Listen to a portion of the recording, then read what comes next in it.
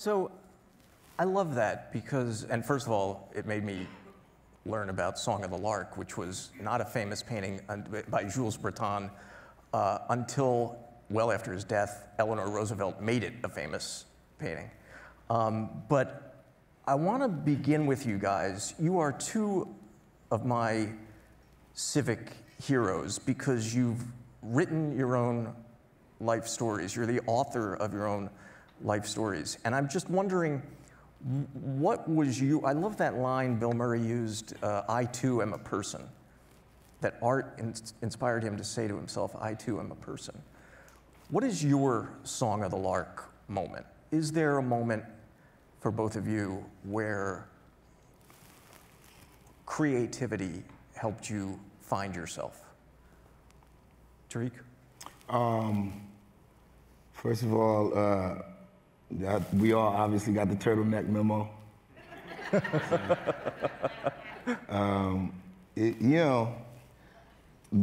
For me, like art has always been sort of, my voice. It has always been where, I've been able to sort of seek and find refuge. When I was a young person, I experienced a fair amount of trauma, and I was in the middle of a fair amount of chaos. So art and the arts was always sort of where I was able to find peace. So for me, maybe I had a fire. I mistakenly burned down the house when I was like 6 years old. And I think somewhere around that time, I began to dive deeper into the visual art.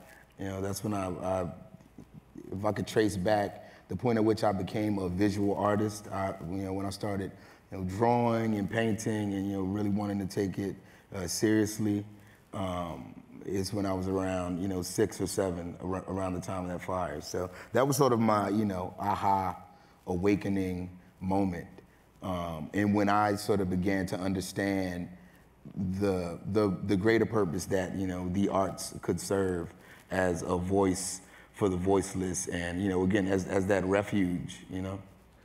That fire you talked about, wasn't that also? Didn't the cops come and instead of dealing with the fire, arrest your brother? Yeah. It was, my brother was arrested. He got into an altercation with the fire department and some of the police, the police who had come on the scene. So yeah, my mother, as I recall, she was out. She wasn't at home, and we went to go and pick her up. She was at a doctor's visit or something, and we went to go and pick her up. Hey, the house is burning down. And as we sort of came back to the house, I remember seeing my brother being taken away in handcuffs. He's a little older than me. If I was 6 at the time, he was probably 14 or so. That's powerful stuff for a 6-year-old to go through. I could see how you need some release after that, right? Yeah, absolutely. And I think, the sad truth is that my lived experience is I'm no anomaly. You know what I mean? It's pretty common for young people, especially in Philadelphia, not only doing it when I was a young person, but today, to experience just a comparable sort of level of tragedy and trauma. And we all need an outlet. I was just lucky enough to find one in the arts. And again, I came up during a time where funding for arts and music education in the school system, and just outside the school system too. City and state funded programming was it was just different. So I definitely had just different things that I could sort of latch on to that sadly a lot of young people now don't. Jane, what about you? Was there you are a force of nature in Philadelphia. You get the government to bend to your will in a way that I've never seen, which is why I always try to. 5 mayors. 5 mayors. I always try to get her to run for mayor. Me too. Yeah. Well, we might have to start a draft movement. But you're also an artist. I mean, that's what you are. And where did that come from? Well, my mom was a really wonderful artist. My dad was a businessman, and so from the time I was young, art was really in the air. But you know, I was sort of like a lonely, introverted kid, and had my own world. I had a spy club. I was very active in my spy club. If we went around the room and people said, "What do you want to be when you grow up?" I would say, you know, I would want to be a detective, a spy, or an artist. Like teachers would go, "What?" Like all the other. I don't know, young people were like much more traditional. And so but I developed an internal world. And so through art, I found solace and comfort.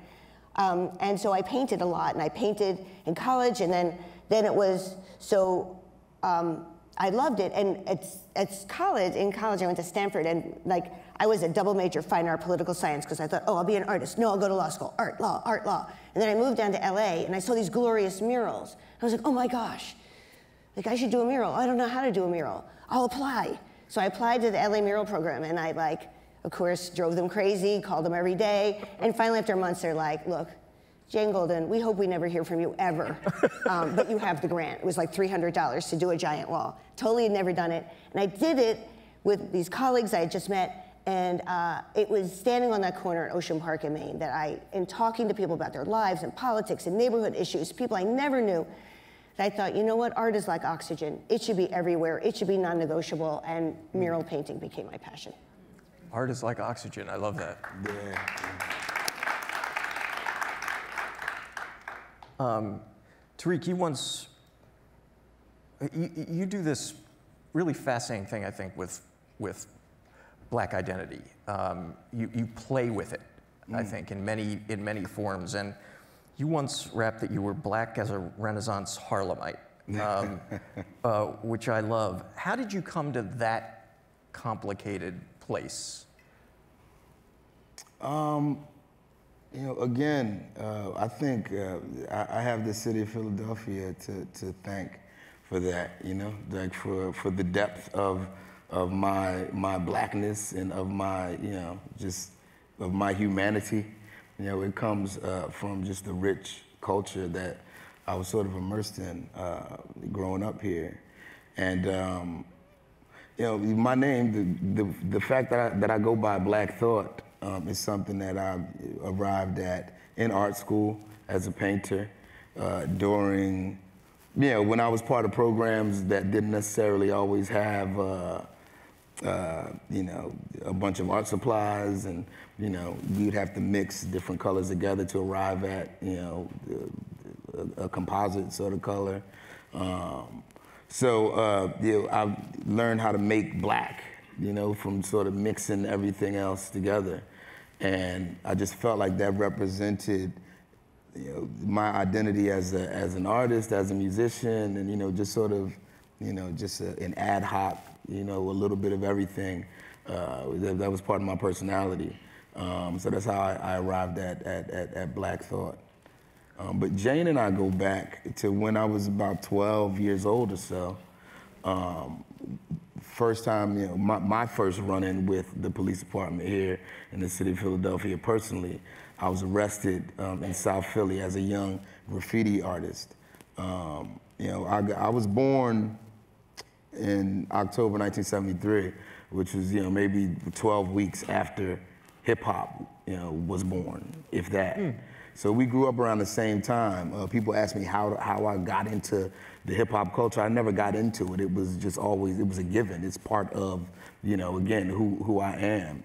And I grew up during a time where, you know, if you embrace any part of the culture, you had to embrace them all. So you couldn't just, you know, rap or DJ or dance, you know, say I'm a b-boy or, you know, do graffiti. You had to sort of do it all. So when I was 9 and 10, 11 years old, I was all over the city of Philadelphia, running through the subway tunnels, hanging upside down from, you know, rooftops, and, you know, just really, you know, taking the whole, you know, graffiti and visual arts aspect of the hip hop culture to full and complete seriousness, because that's sort of what I aspired to be. And that's, what I knew. That's what I saw in films, like Wild Style and Beat Street when I was a young person. So I was doing graffiti when I was around 12 years old or so, and I got arrested. And one of the terms of my, I guess, release was that I was sentenced to 150 or 200 hours of what they call scrub time. And that meant you had to go around the city and, clean the graffiti off the walls. And in that, I became part of the Philadelphia Anti-Graffiti Network, which was, ironic because it didn't necessarily stop me from writing graffiti. Yeah. Now, what it didn't stop anyone. Yeah, no, but what it did was it placed many faces with artists who I had only known by their names or what they tagged up on the wall, and it just gave a different level of validity to the artisticity of aerosol art, and it gave me a different appreciation for it. And I definitely, though I didn't stop writing, I was definitely less likely to be as much of a vandal. I became more concerned about composition and aesthetic. And that's where Jane and I first met. I was 12, and she was a young person in her own right, having started a new program. So it was anti-graffiti was. I know I feel so lucky that I got to meet you, and that we worked together. And anti-graffiti was this really sort of interesting grassroots program that put tons of kids to work. Think about summers having 3,000 kids creating art. And everybody, do you remember people would come in, they'd take the amnesty pledge, or they swore they'd never write on walls with Wilson Good, and then I have a picture of everyone looking totally miserable. And if you'd met me back in the day, it would have been me and Knife and Pez and Surak and Tran was my assistant. Yeah. I'm oh, this is, my former boss was this is your assistant, Tran. I was Tran. And it's he's totally a notorious graffiti writer. These are icons. Icons.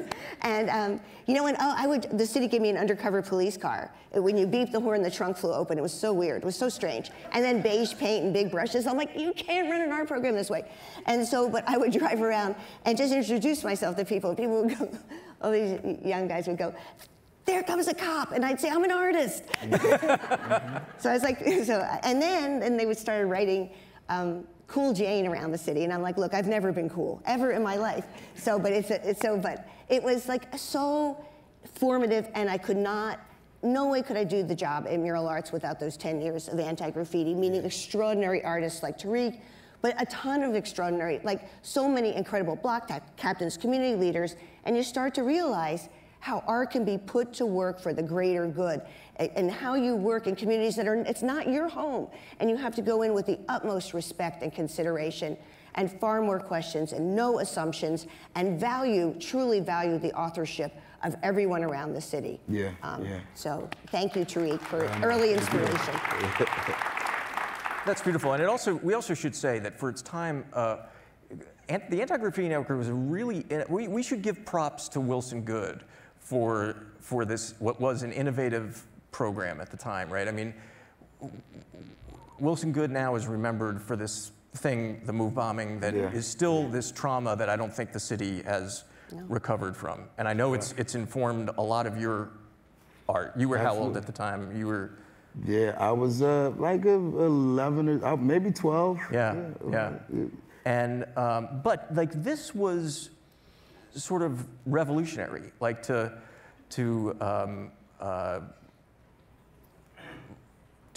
unleash someone like you to find and give freedom to find the self-expression in kids like Tariq. It's a model that I don't think we touch on enough. It was believing in young people. It was the seat of power was open to everyone. And that was just a different way of thinking about it. And now people always say, graffiti's on the rise. We don't know what to do about graffiti. Look, you can give $20 million to white out graffiti. Okay, I believe investing in young people is the way to go. And I think that's what I think you can do both, right? It doesn't have to be an either or proposition. Yeah, yeah, I mean, right, good. No, that's right. All right. You can protect private property and also protect free self-expression. Yeah, Right. yeah. There's so much genius in our city that goes unrecognized. You cited it about the lack of opportunity. Yeah. It's not a fair world, right? So how do we level the playing field? That's right, that's right. I want to talk to you guys about your artistic influences, because Tariq, I think there's some really fascinating. I know that in addition to Jane, you had mentors like Sonia Sanchez. Yeah.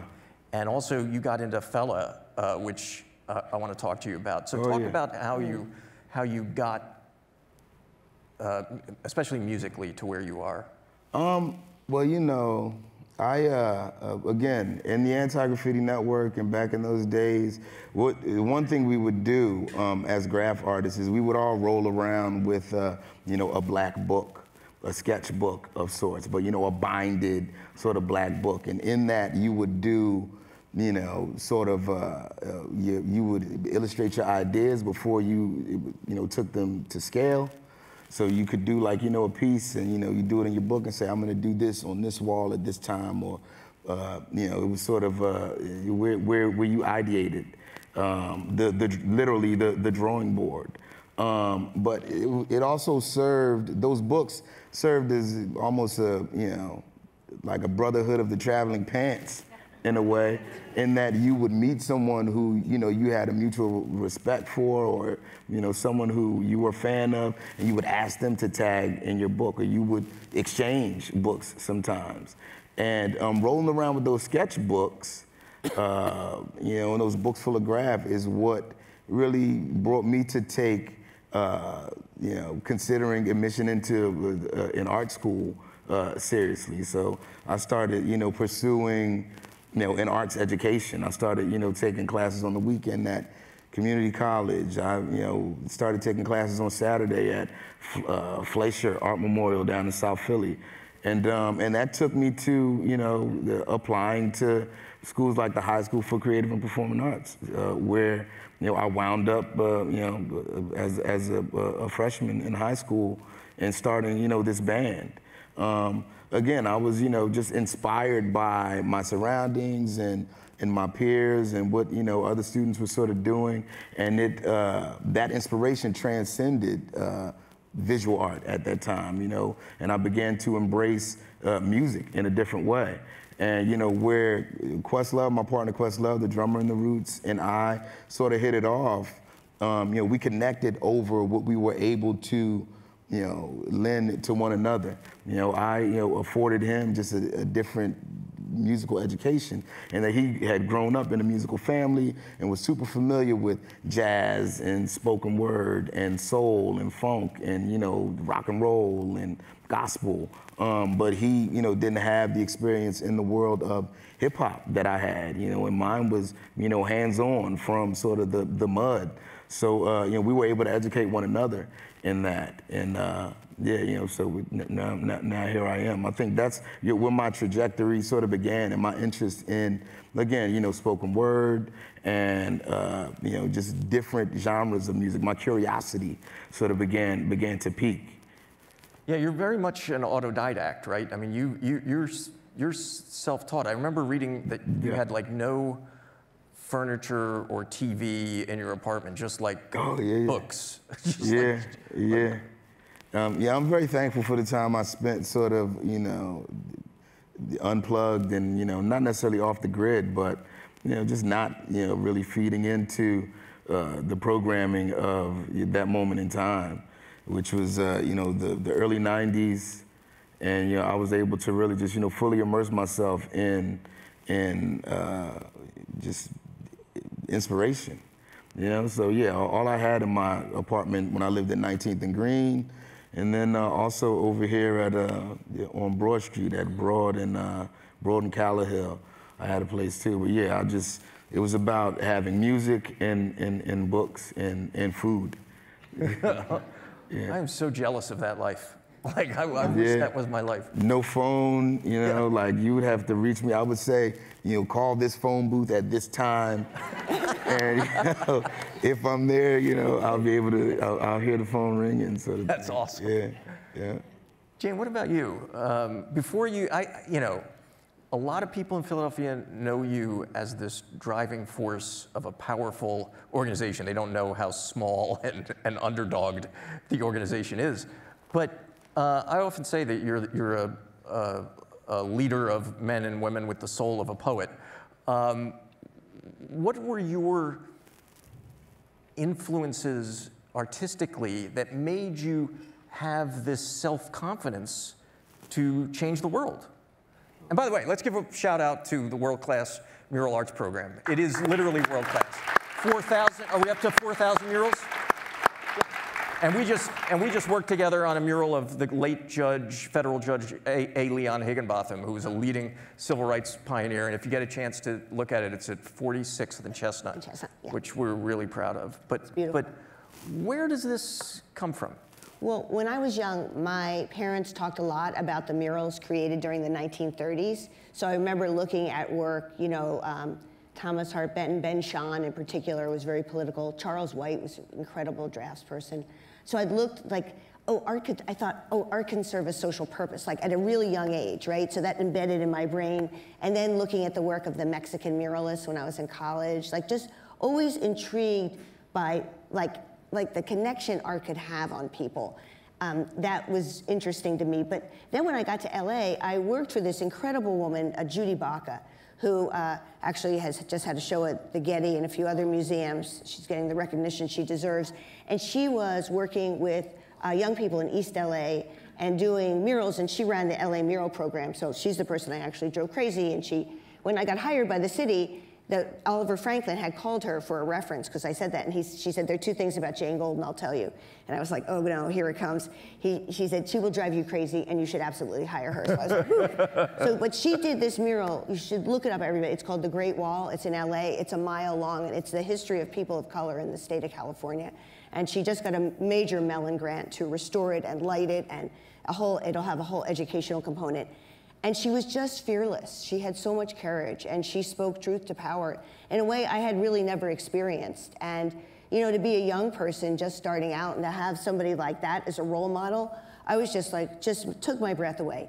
And then, what happened was I was diagnosed with lupus. I was told I wouldn't live long. I ended up coming back here. I grew up in Margate, and I ended up coming to Philly and getting this job. And then I was inspired, quite frankly, by the graffiti writers. Yeah. I mean, by the graffiti art that I saw, and also by Basquiat, by Keith Haring, and it informed, Larry, a sort of a thinking that, like I love galleries and museums, but art doesn't have to be exclusively there.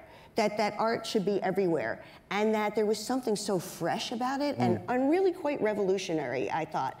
So I think, and then more recently, I'd say working on a project called Monument Lab with this awesome organization called Monument Lab, we worked with Hank Willis Thomas, who's one of my favorite contemporary artists, and he did the Afro Pick at MSB Plaza. And there were a lot of other really fascinating works of art, but that to me is interesting. Like, how do we continue to mine the creativity and talent that's out there? And I think, and put art to work in public space. And for me, in about 2003 and 4, I made the decision to not paint anymore because mural art started to grow. And I thought, I'm an okay artist, but I could really support artists. I could really do that. And I've looked ever since at mural arts as a completely creative endeavor. Yeah. And so in a sense, it just shifted. So how can art do for a city what it did for both of you, which is save you, and which is be a salve for trauma? You talked about being diagnosed with lupus. Tariq, I know your father was killed when you were young, your mother when you were in high school. Yeah. Art is a way to deal with trauma. This is a city dealing with trauma. What should we be doing, how can art save? We as a city, we should be investing in and supporting the arts and arts education and the youth more. I think we should be more fearless in that. Jane was speaking about, how she was inspired by, one woman's fearlessness. And then, I was inspired by her fearlessness. She was inspired by the fearlessness of us as young people, running through the tunnels and hanging off the buildings and stuff. I think, there's a certain level of, abandon, that we need to have in order to, to fully embrace the transformative, value and potential of the arts. Philadelphia is the city of the arts in the way, that, you have, this is the city of love, or the city of lights, or the city that never sleeps. Philadelphia is, it's the city of brotherly love, but it's also the city of the arts, and that is in a great deal, attributable to Jane and her efforts here. So we need to lean into that more, because that art, these murals, I think, are our armor, That's awesome. Jane, do you want to speak to that real quick? Yeah, I just want to say that I think that what art does is it humanizes us, it taps into our imagination, it allows us to think about our potential. And I think that what we do is we put art over here, and we don't understand that it should be at the center. It can be integrated into, look at us, we work with the Department of Behavioral Health, criminal justice, education, you name it, environmental justice. Art is everywhere, and when you have an artist at the table, when you're talking about issues, even the big intractable ones, they are gonna see a pathway through. If I'm talking to Tariq for 5 minutes, I'm gonna come away from that conversation thinking about something else that we could be doing. And so I don't really understand it. I think it's a matter of being highly intentional. There are 1,000 fabulous nonprofit arts organizations across the city. There are thousands of artists, and I feel privileged and honored that we employ 225 artists every year and pay them well and let them know that they have real value in our society. Imagine what Philly would be without the arts. Shut your eyes for a minute. It is a chilling notion, and so we have to push back and say, when I said non-negotiable before, it is non-negotiable. And the other thing they do, the arts, they highlight our distinction and our difference, and they underscore our commonality and our humanity, and we need that now more than ever. Hear, hear, hear, hear. And by the way, we have a speaker this afternoon coming from Chicago and what they're doing is embedding art in every city department. Yay. So that there's and she's going to talk about that. So that is an idea that this government can steal. I want to take one question from the audience. We're on a tight schedule, but before we do, Tariq, is Black No More coming back as yeah. Black No More, a musical that I wrote along with Oscar Award winner John Ridley, and that I composed and arranged with Anthony Tidd, the musical director. John Ridley, who did 12 Years a Slave. Yeah, John Ridley, of 12 Years a Slave, fame. And Anthony Tidd he's the MD over at the Kimmel Center. But yeah, and then also, I started, we had a beautiful off-Broadway run earlier this year. And we'll be back, on an even bigger stage, hopefully, in a year's time or so. When I talk about the way you play with blackness, that's what this. And there's I will not do this justice, but this is going to go on the back of my business card. If my body is my home and it's built of blood and bone and survives on, even thrives on love alone, it's not hard to understand how the measure of a man is to show more than the love that he's been shown. Yeah. Is that not the most beautiful thing? So props, man. And will you let us know when that's coming back? Absolutely. Awesome. Absolutely, yeah. Let's hear from one lucky member of That's a question. One Who has a question? brief lucky member of the audience. Okay, that person up there has a question. Hold on, I'll be right there.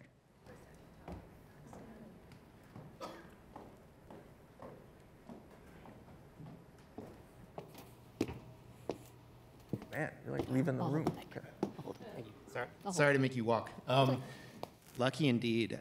So I'm an educator, and I was thinking the other day about Black Lily.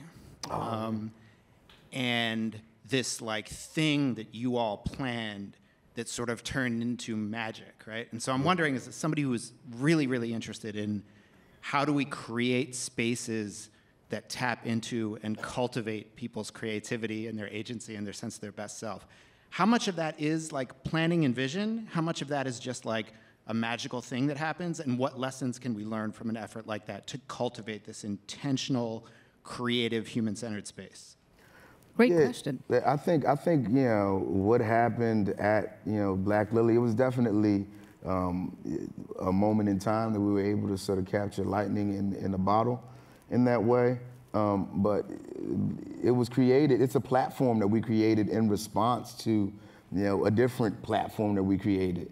We wanted to create a scene, not only for hip hop, but just, for live instrumentation and for, the musical improvisation, sort of an upright citizens brigade of sorts, for music at a time where there wasn't that, big of a scene here in Philadelphia. So we went to New York City, we took it to the sister city, to sort of make our bones. And it evolved into what became a legendary jam session where lots of MCs, artists, of note, anyone who was worth their salt in the 90s made their way through a venue called the Wetlands, I think, where we ultimately landed and where the jam sessions were taking place. But what happened was female artists and vocalists and musicians felt shut out because it was improv and there wasn't very much structure to the run of show.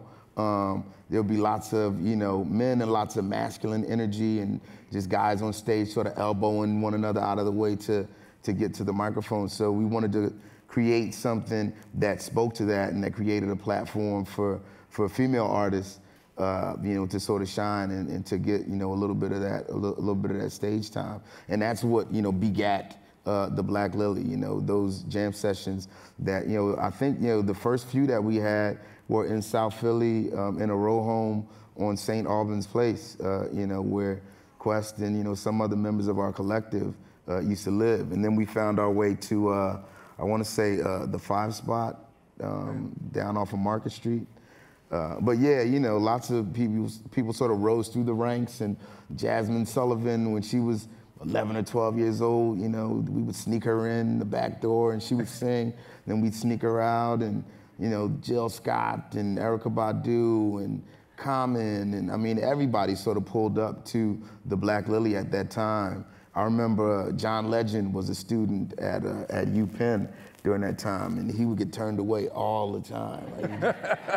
Like I had an assistant who her name was Rachel Gonza at the time, before she married, and she's a Pulitzer Prize winner now, but she was my personal assistant, and she was in charge of the door. And she was also at UPenn, and I don't know what it was that she had against John Legend, but she always like, nah, he's not getting in. So yeah, he was never able to sort of, to rise through the Black Lily ranks.